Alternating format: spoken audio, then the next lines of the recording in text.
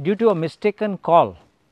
the call which was made to me thinking I was somebody's PA, frantically asking me for help at St Xavier's College, I realized and came to know that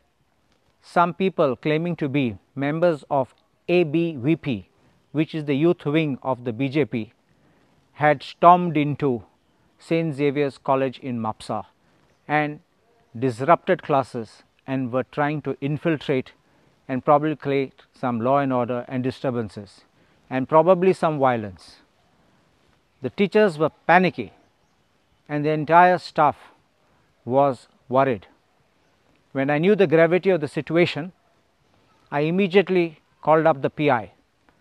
who told me he had already gone to the site and visited, but nothing had been done till then, and therefore I was constrained to call Mr. Omveer Singh, our DIG,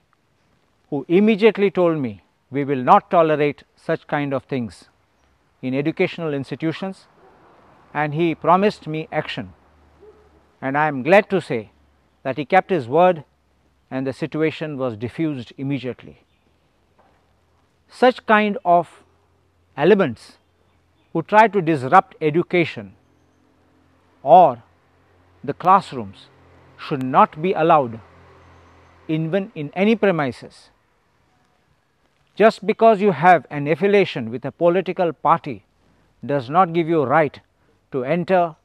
barge into colleges and institutions and disrupt the educational system. We do not want another JNU in Goa, and we do not want hatred to be sowed